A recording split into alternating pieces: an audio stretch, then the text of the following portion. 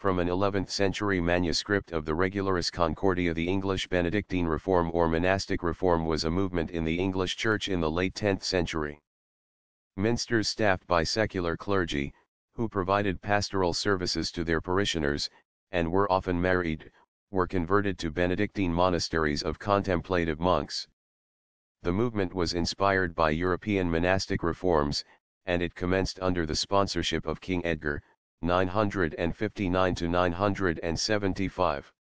Simon Keynes describes it as the particular aspect of his reign which has come to dominate all others.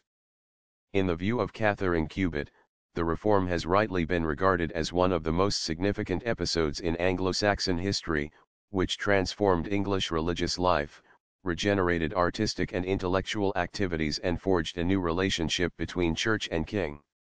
The prosperity of later Anglo-Saxon England was important to its success, and it was underpinned by trade and diplomacy with continental Europe as well as by religious needs. In the middle of the 10th century, the conquest of the Danelaw by West Saxon kings for the first time united England in a single kingdom.